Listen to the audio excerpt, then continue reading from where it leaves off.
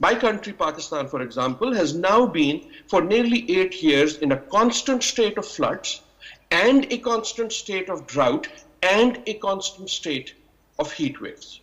Now, no one is suggesting this is simply because of climate change.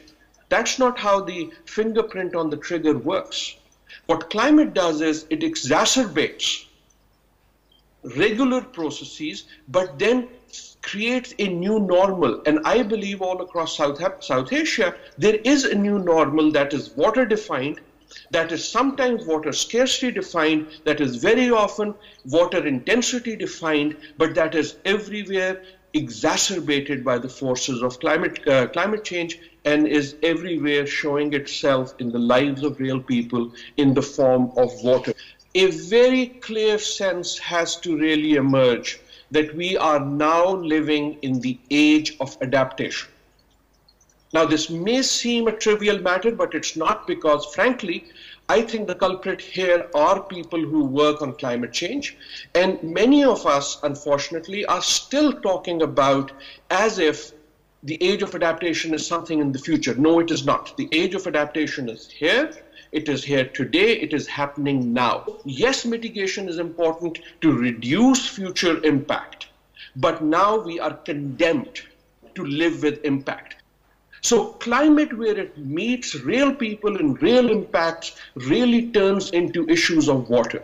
And that, I think, is where in your practice world, climate starts impacting how we live, what we do, how we do it. The poor shall pay.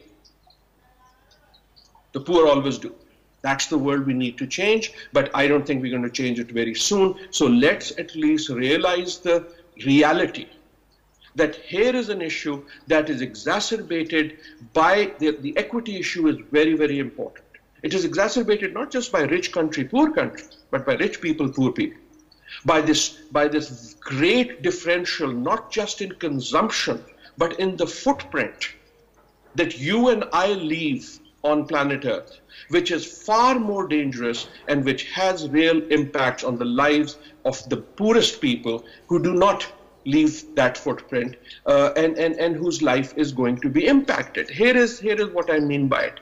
Climate eventually is a development issue, and we need to humanize the impacts of climate change, what it means to ordinary people. We have to humanize the real pain and the real misery, and most importantly, the real insecurity that climate change causes. We have to talk about climate change in the language of insecurity.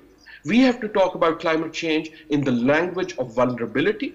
We have to talk about climate change in the language of poverty, and we really have to talk about climate change as an issue of justice, of development justice around the world. And that, I think, is the real tragedy of climate change.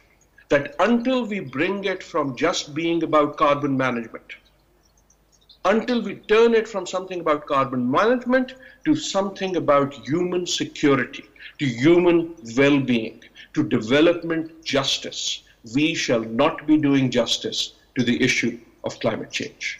Thank you very much.